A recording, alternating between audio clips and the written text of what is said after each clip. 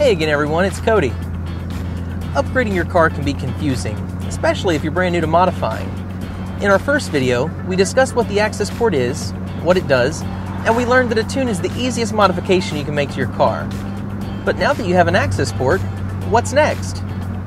Well, there are numerous parts that will incrementally add power to your car, but looking at all of these parts, the question arises, what modification should I perform first, second, or third?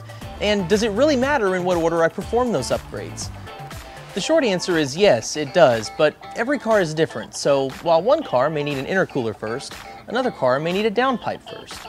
Installing the actual part, though, is only half the process.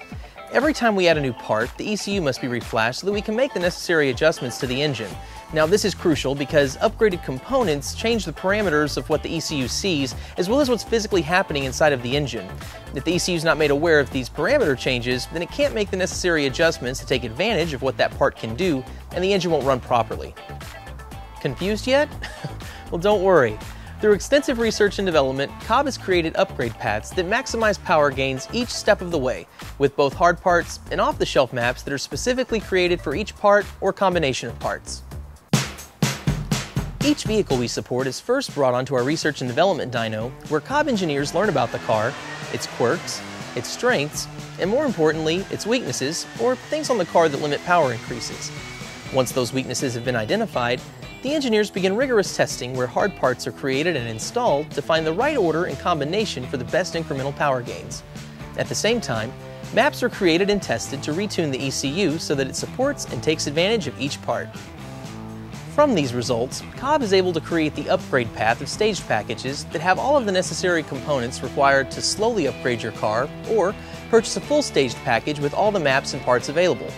So, what exactly is the upgrade path? Take your stock car, get an Accessport, flash car and driver are happy.